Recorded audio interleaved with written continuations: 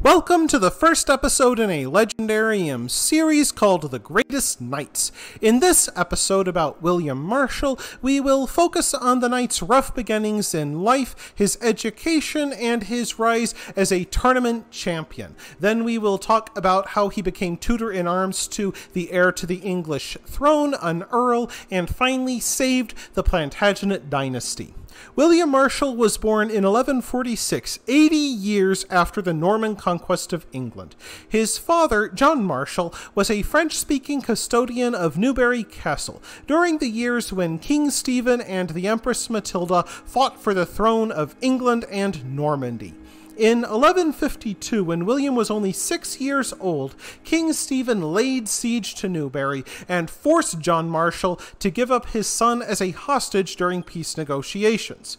Instead, John took advantage of the quiet to restock his castle. Incensed, King Stephen placed the 6-year-old William into a catapult and threatened to hurl him into the walls. John Marshal glibly replied, "I have the hammer and anvil to make more and better sons." Fortunately, King Stephen could not bring himself to murder a child and instead made William a royal ward. That proved fortunate because William had several older brothers who would surely inherit their father's estates, leaving William with nothing. So King Stephen soon sent young William to William de Tancarville, Chamberlain of Normandy. The Chamberlain ran a military academy where William learned how to be a knight. Back then, England lived under something akin to an apartheid system, with French-speaking descendants of William the Conqueror's Normans monopolizing political and church offices, while most English toiled anonymously on farms owned by the Normans. Among other French-speaking youths, William learned how to ride and fight. The armor used in William's time had not changed much from the Norman conquest. Mail coats extended to the knees to protect thighs, while mail leggings and spurred boots protected the lower legs and feet. Pot helmets with slits to see through allowed knights to avoid disfiguring facial wounds. Part of William's training included developing the stamina and strength needed to ride a horse for hours while wearing full armor in midsummer heat. William practiced with his sword so often that he had a lopsided appearance, his right shoulder and arm overdeveloped in contrast to his left side. William also learned riding. He could ride a horse in a zigzag pattern to avoid fire, stop on a dime, and have his horse kick with his front feet or bite the enemy.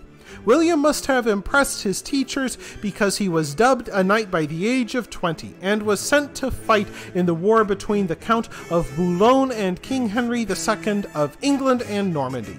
During skirmishes around the castle of Neufchâtel-en-Bray in Normandy, William rashly charged into battle against Tancarville's wishes, and his horse was killed under him.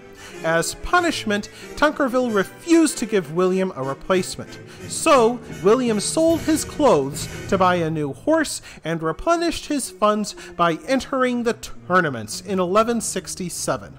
Tournaments were not the ordered sport they became later, with two knights charging each other along separated tracks. The 12th century tournament featured two teams of fully armed and armored knights attacking each other with any weapons at hand. They chased each other for miles around the countryside, damaging crops and property, and riding down anyone unlucky enough to get in their way. Officially, they were supposed to dismount rather than kill each other. However, that didn't stop knights from clubbing or stabbing fallen enemies to death, crushing limbs and skulls with maces or axes. To stave off such a fate, a knight had to surrender, which meant paying a ransom or losing their horse, arms, and armor. For a poor knight like William, entering the tournament must have been a great risk. He might lose his armor, horse, even his life, yet he excelled. William's first time out, he won 4.5 horses, with the half a horse likely a prize split with another knight. William hit the tournament circuit again in 1168, partnering with a Flemish knight named Roger de Gauguin. During one battle, William's helmet was so bashed by opposing knights that he needed a blacksmith to remove it. Despite that, William captured 103 knights during those 2 years. In 1168, William went back to fighting real warfare, fighting with the Earl of Salisbury in Poitou. William was injured and captured by French nobleman Guy de Lusignan. While a prisoner, a lady of the castle gave William a piece of moldy bread with which to clean his wounds, a mercy which probably saved his life. Fortunately, William's tournament exploits had caught the eye of Queen Eleanor of Aquitaine, wife of King Henry II. Not only did Eleanor pay his ransom, but she made him tutor in arms to her eldest son, Henry the Young King, who had been crowned a year ago as associate king to his father, Henry II. For the next 12 years, William became the young king's mentor and tournament team manager, winning enough money to maintain his own entourage of knights. On his deathbed, William claimed to have captured 500 knights on the tournament field. William also followed the young king in an abortive rebellion against his father, Henry II, in 1173. According to his biographer, William knighted the young king during the rebellion. After the rebellion's end, William continued as Henry's tournament manager until the young king died of dysentery, not long after making an oath to fight in the Crusades.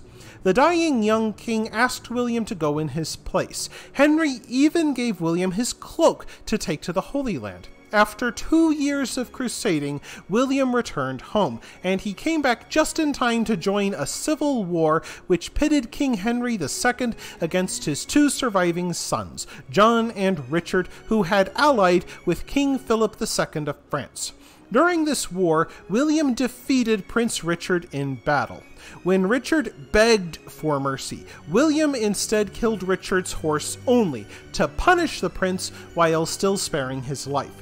After the death of King Henry II in 1189, Richard became king and repaid William's mercy by giving the 43-year-old knight a 17-year-old bride, Isabel de Clare, heiress to the fabulously wealthy 2nd Earl of Pembroke. The penniless tourney knight became one of the richest men in England.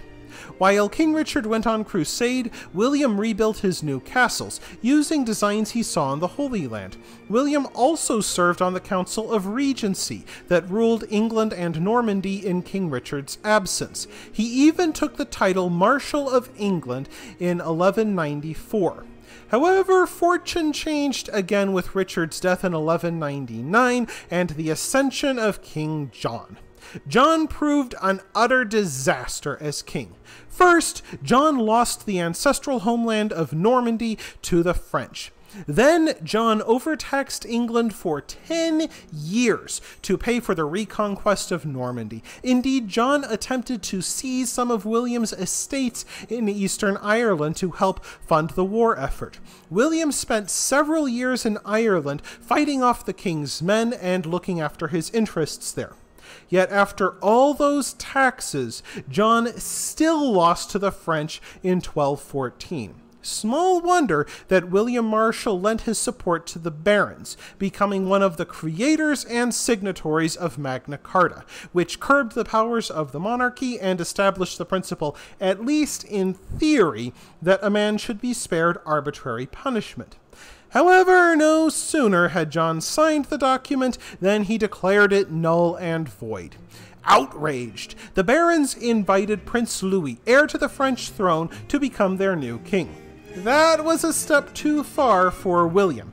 Had William joined Prince Louis, it would have surely ended the Plantagenet dynasty.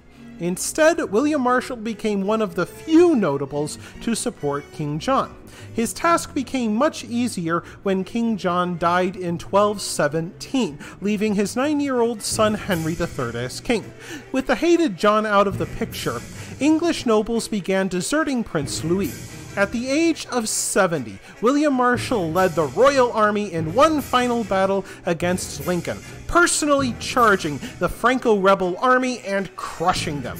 Afterwards, William prepared to lay siege to London, where Prince Louis holed up. However, William never had to lay siege, as the prince's fleet was destroyed in the English Channel. With no hope of resupply or reinforcement, Prince Louis left England peacefully. For the last 2 years of his life, William ruled as regent for the child King Henry III. During that time, William pardoned the former rebels to restore peace, reissued Magna Carta under his own seal, and made peace with the French. William died 2 years later, being invested as a Knight Templar and interred at Temple Church in London, where his effigy still rests. Knights hailed William Marshal as the greatest knight and the flower of chivalry. While many royal courts had an officer called Marshal, across Europe, William Marshal was simply known as the Marshal. And that wraps things up for this episode of The Legendarium. I hope you enjoyed it. If you like what you saw, press like. If you want to see more, press subscribe. And if you've got anything to say, let me know in the comments section. Thanks again for joining me, and I hope you have a great rest of the day.